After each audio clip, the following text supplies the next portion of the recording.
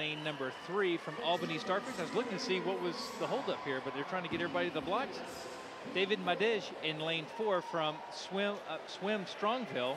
Daniel Kruger in 5 from McFarland Spartan Sharks. Colson Moore from Southeastern in lane 6. Matthew Eccleton from Clovis Swim Club in 7. And Jack Dolan rounding it out from Rockwood Swim Club.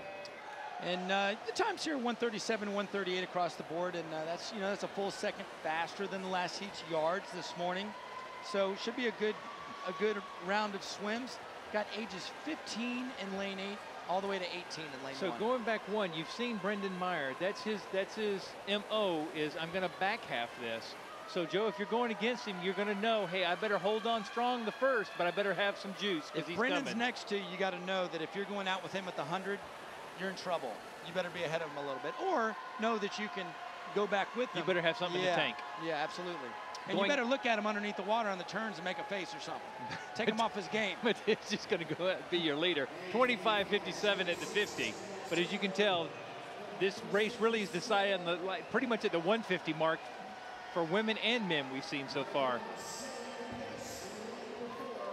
Medeiros going to hold your lead here at 53.88 at the halfway point. Sitting second is going to be Stone with a 54.76, and third is going to be Eccleton with a time of 55.02. And they've all started to get their legs in. You can see them kind of pulling back the leader.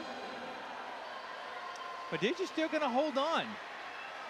But here comes Stone, top of your screen. Yep. He's starting to inch over Lane Stone from Nation's Capital, 38.6 this morning. Pulled back ever so slightly. Just a smidge.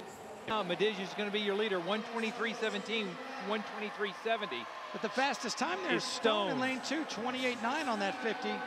But you know, Medeiros looked over and caught a glimpse at it. He's got about a half a body length lead. Not much anymore. And he's trying to hold it. But also the bottom of your screen is going to be Eccleton trying to make a last minute charge. And so on the top is going to be Stone over in lane 2. Stone seems to have it here at the end. And they go into the wall, and it's going to be Stone's going to take it.